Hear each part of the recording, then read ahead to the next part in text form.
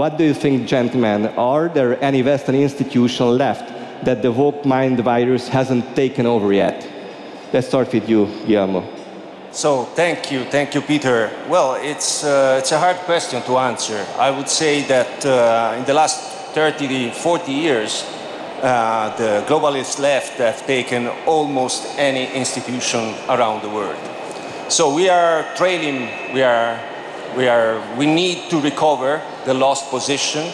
It's going to be a very, very long process. I'm glad to be here at the CPAC and to see so many friends, and so that we can start to catch up.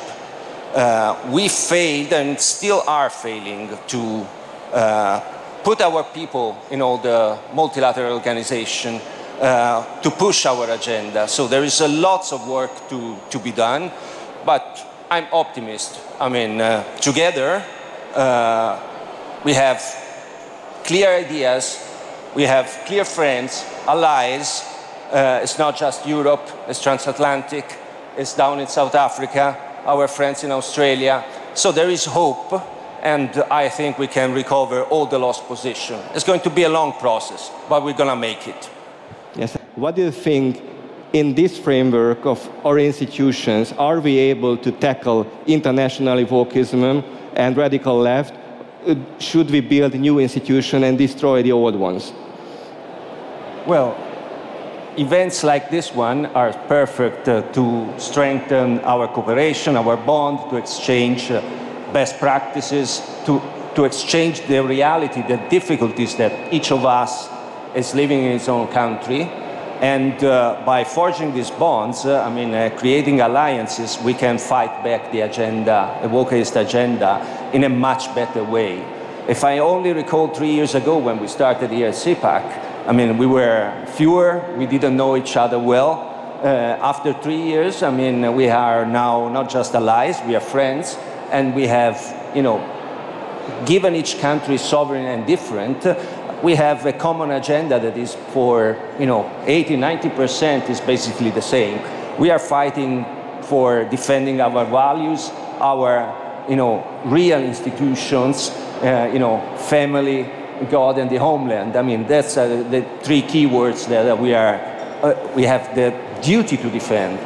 So, continuing and fostering these alliances, we can strike back the wokeist left. And of course, as said, we need to, as here in Hungary, get to government. And once we are in government, not to fail. So often, conservatives are in power, but they fail to implement their agenda. That's a mistake that we should learn from our friends here in Hungary, that they did well, and we should do well as well in our own countries.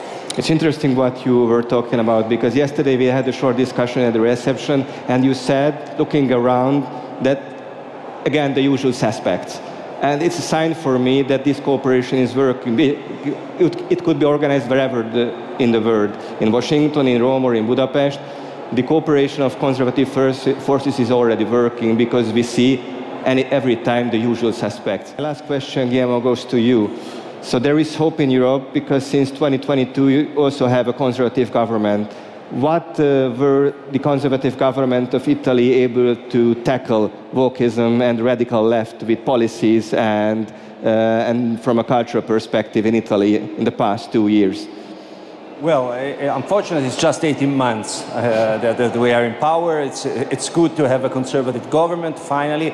As I mentioned before, to reverse years and years of woke institution throughout the country makes for a conservative government really difficult to rule. It's almost impossible when you have the academia, diplomats, the entire sectors of the society, judges. I always recall that Matteo Salvini is still under trial for trying to stop illegal migration to our country. So we are slowly trying to put in place policies and legislation in order to stop migration, in order to favor free trade.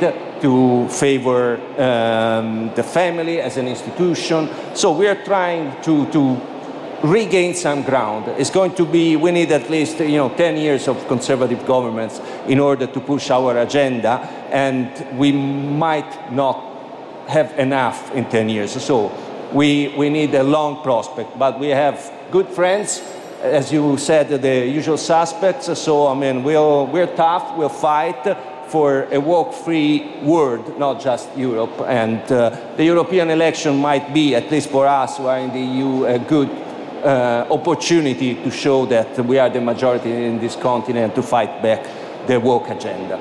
Thank you.